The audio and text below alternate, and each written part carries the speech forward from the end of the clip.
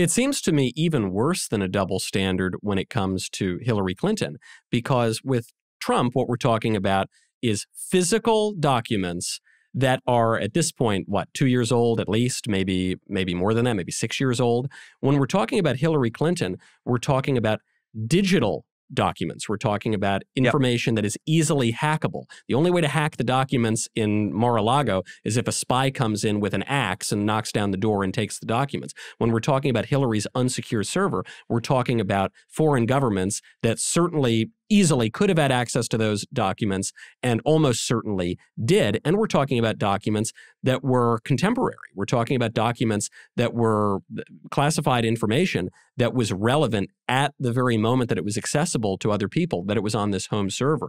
They're really incomparable in the sense that what Hillary did was much, much worse. And by the way, Hillary was not president. She was merely a Secretary of State, would presumably have even less of a right to have those kinds of documents. And so when we're talking about whether or not the raid is justified, I think all of this is really relevant because you might point to some provision of the law and say, well, Trump didn't have the right to have those papers in his home. First of all these other presidents did it too. And you've never seen any kind of raid, certainly not against Hillary Clinton. So how do you conclude anything other than this was a partisan attack on a political opponent of Joe Biden?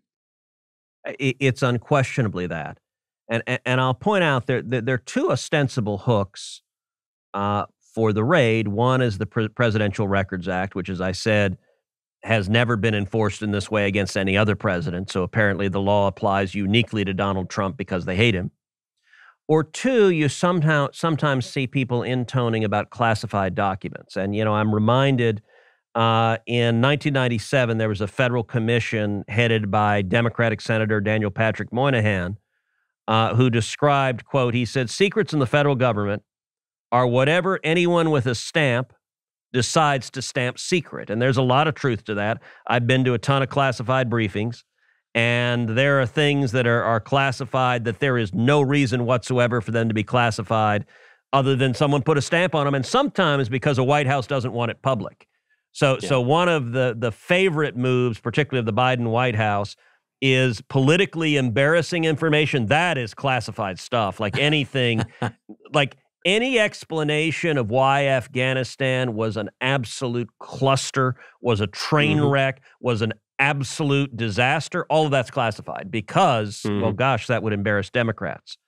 But there is a legal complication and actually a big difference between Trump and Hillary Clinton, which is under the law, it is incredibly difficult, bordering on impossible, to charge a president with disclosing classified information. Why?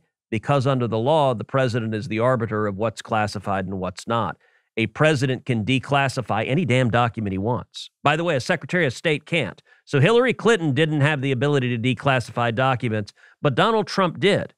And so the idea that he was in charge, he can read a classified document and go out on TV and read it on TV, and that's under the law. The president has the authority to make a determination, even though it's classified, I'm declassifying it. So the idea that we're going to send in the G-men to prosecute, to raid him and to set up a prosecution on that, legally, that there's no there.